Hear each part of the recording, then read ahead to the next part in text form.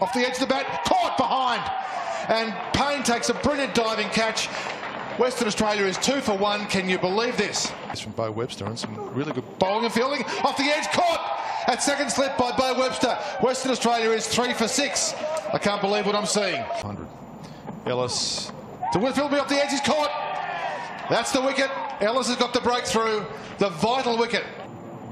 Ellis too hardy. There's the appeal, and he's given out. And he's bowled, gone. Beautiful delivery. Moody's gone for 5. West Australia Through. Paris is bowled for 93.